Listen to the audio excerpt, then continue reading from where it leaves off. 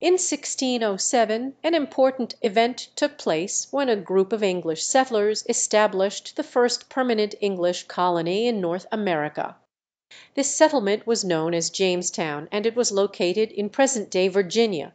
The settlers faced numerous challenges, including harsh conditions, conflicts with native Americans, and disease.